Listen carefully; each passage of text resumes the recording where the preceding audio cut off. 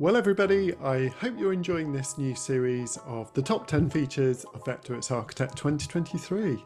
Now the next new feature we're going to look at is the amazing Offset Edge tool. This is a fantastic brand new 3D tool that will really enhance your 3D modelling and freeform modelling using Vectorworks. So if you're still using things like SketchUp, take a look at Vectorworks. The workflow is so much better, I can promise you. So with that, let's let you enjoy the video, and thanks for watching as ever.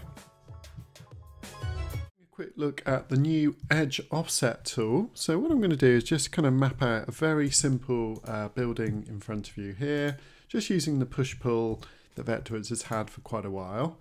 Also, I really love the new automatic face that was introduced a few years ago in Vectorworks, which just allows us very seamlessly to draw directly on those faces and add to the object. So you can see, if those of you are using SketchUp already and you're kind of quite happy with that sort of push-pull workflow, Vectorworks actually has all of this with the kind of Vectorworks accuracy as well as the history-based modeling. So what I mean by that is you can double-click, access that step of history.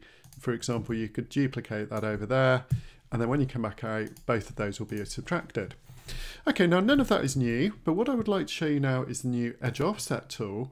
So this is a very nice tool. It's got a couple of different modes. So what we can do, for example, at the beginning is select an edge and basically offset this edge. But if we do want to, we can actually hold Shift down and select both edges. So you can see I can bring both of those down 300mm, and that then enables me to either push and pull either way. Let's go out, say 500mm, just to create a kind of little roof projection there. Let me just do that again on this side. So I'm going to select both those edges, just come down, say 300mm, all with that nice accuracy, and let's come out, say 500mm again. Fantastic. Okay, so you can see it's very easy to kind of create sort of volumes and modules, things like this. Now let's have a look at the next mode of the Edge Offset tool. Really love this. So what you can do is select an edge, but this time all the connected edges will also be offset. So you can see I can actually offset all of those together and actually push through and subtract into my project as I want to, all the way through. Now what's really nice is if I double click into the history, I can actually bring back the piece that was the subtraction piece. So if I'm clever, I can actually cut that piece out and basically remove it altogether if I want to.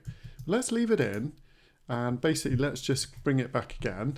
Now I'm just going to use not a new tool, but one of my favorite ones called the extracting tool, just to extract that edge again. Okay, so I'm kind of finished with this now, and now I can use this, it's just a polygon, to basically extrude, say, let's say 20mm, just so I've got a nice big sheet of glass. So let's pop down and select some glass material if we've got some. So I'm just going to go to my render tab, go to texture, and basically search for glass. Let's see if we've got some available. So I can always use the search dialog here. Remember, the resource manager is one of the nicest aspects of Vectorworks. It really is very seamless. So you can see we've got a kind of glass wall there. Okay, so let's just take a bit more look at this Edge Offset tool in detail. So as well as extracting sort of planar edges here, so let's say that I just want to go minus 50mm in there, and maybe I want to use my texture tool to put some solar panels in there. So I've got a really nice little library of some solar panels that I've created on my previous project here. And with a single click, you'll notice that I can kind of basically embed those into the roof there. Let's just do the same on that side again. So we'll click, we'll go in 300mm. And again, let's suppress that, go minus 50. And we'll just get our texture tool and click. Good, so you can see the new per face texturing is also a very nice aspect of Vectorworks as well. Now, what if we've got non-planar shapes? Okay, so for example, let's just say there was a circle chopped through this wall here. So with the Edge Offset tool now, what you can actually do is select the Edge Offset, push out a little bit, and you'll notice that it's quite happy to deal with, let's do 100mm, pushing out that kind of non-planar face, as it were. So if I actually go in this way, let's sort of see if we can do that. Yeah, okay, and then I can actually basically push this surface in here, create some glass in that little opening if I wanted. Now do remember, using this lovely tool here, I can select all my lovely materials. Let's go for a nice stainless steel and just essentially paint these surfaces with any kind of texture overrides that I would like on my model. So this is a very cool workflow using the new texturing tools, and let's see what materials we want. Let's say I just want some nice brick on that surface there. Now don't worry, if the brick is the wrong way around, sometimes it does map incorrectly. That's very easy to sort. All you need to do is go over here to the texture overrides there, and often if you just auto align plane, that will basically sort it out. I've still got the ability to change things like the scale as well, and also things like rotation as well is another option if I wanted. Just have a little quick play with that. Let's undo. I just want to do a tiny bit more work on this texture tool and show you a really cool feature here. So I'm going to basically colour in these roof panels here. Let's kind of slide around. I'm going to hold Control D key down and spin just so I can do that.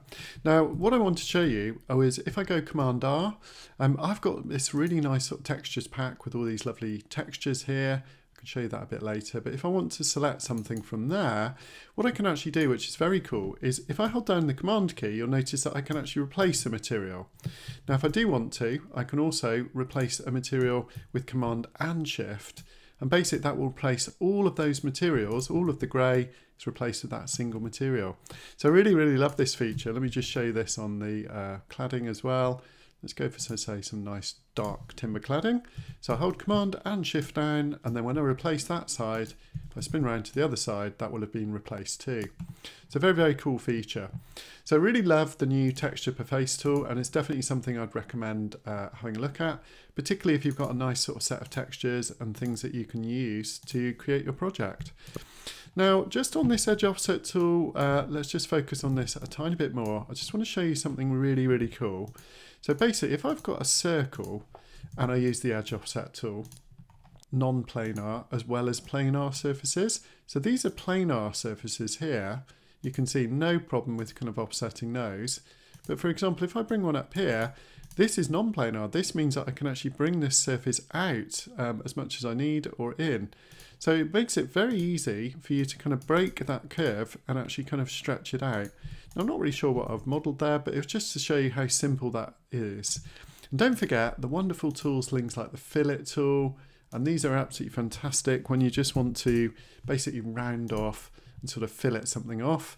What I really love about these tools is this history-based adaptability where you can just type in new numbers, and I really like the fact you can modify and highlight. So if we click modify, it steps back in to allow me to select these additional edges and then reapply to fillet. So here we go, a little kind of fountain or some other kind of feature.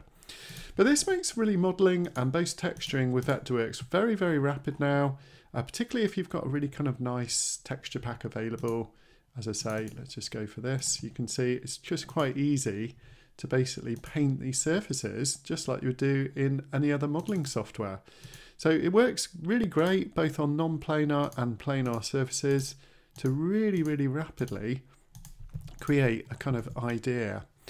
So what do you think, guys? I think this is a fantastic new tool, the Edge Offset tool, and it's definitely one that I've been using quite heavily in my new workflow.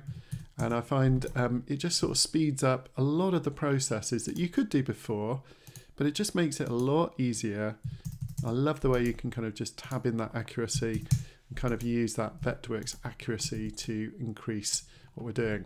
But don't forget, if you don't like it, you can double click in the last step. You can remove that last step of history and then back out again. Excellent, so that's it for the Edge Offset tool, but one of my favourite new modelling features, as you know, I love 3D modelling in Vectorworks. It's absolutely brilliant, but even better now than it was before. Just before we leave the Offset Edge tool, I just want to talk a bit about some of the things I've been slightly fascinated with recently, some really tool buildings that I've seen both in DZine and also when I visited London for the Construction Computing Awards ceremony. So I took a few nice photos and these were interesting. So basically, here's a couple of little projects that I've just been messing around with just to show you how easy it is to make sort of cool tool buildings with Vectorworks. And I really just want to finish this off by showing you the Edge Offset tool in this context. So what I'm going to do is basically go ahead and draw myself another tool building. Let's just sort of push and pull that up to the same kind of height. And let's basically get my, first of all, my Deform tool. what I'm going to do is basically just spin that model around. You can see how nice and easy that is to give it a bit of a twist and a rotation. I'm also going to go on give it a taper as well. I really like this tool. I think it's great just to give it a bit of a taper. So that's kind of a nice little kind of interesting form for our project. But this is really where I want to show you how amazing the offset edge tool is. So let's go back onto this mode here and select the edge and just offset in, let's say about 1 meter. And let's just push back in again. Let's go -1 meter just to kind of push that back into the project. And you can see this a bit more clearly if I actually kind of get my nice textures. Let's get my kind of sort of panel type textures and apply that to that surface. So look at that, absolutely wonderful modeling and really good to develop these early stage concepts. And I just love creating these tool buildings just for fun. Probably not projects that I'll ever be able to create. Let me just show you one more. So to do that, I'm just going to go to my home screen, really nice. And you can see I've got a little project here. And this is one that I created before. So this was one, again, where I was inspired by a building that I saw in London with this amazing sort of facade. And basically, very rapidly, was able to kind of model up this rather complicated facade. Just sort of good idea. I think it's a great way to improve your skills. Just look around, you can see in the environment, and just sort of see if you can emulate them and copy them. So definitely something I'll be doing more tutorials on soon.